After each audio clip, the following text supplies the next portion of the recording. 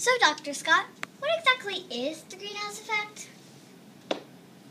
Well, Parker, radiation from the sun travels through the atmosphere to the Earth.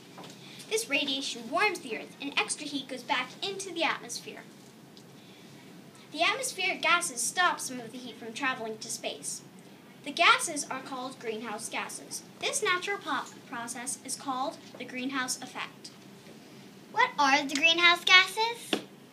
There are 5 greenhouse gases: water vapor, which occurs naturally; carbon dioxide, which animals and people breathe.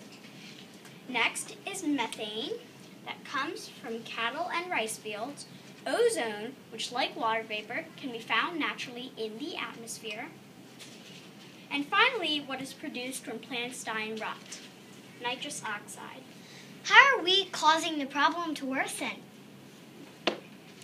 We are burning fossil fuels, such as coal, oil, and other natural gases, as well as cutting down and burning trees, which releases lots of carbon dioxide.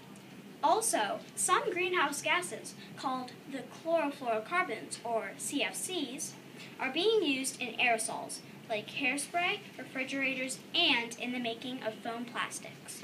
With more heat trapped on the Earth, the planet will get warmer. What will happen then? The weather on the Earth will change everywhere. Summer will get hotter, as well as winter. The living conditions now on Earth are perfect, and a large rise in temperature could be devastating. The heat will cause hurricanes and floods to become more common. That's terrible. Well, if we don't do something to stop it, that's going to happen. Well, folks, that's the scoop on the greenhouse effect.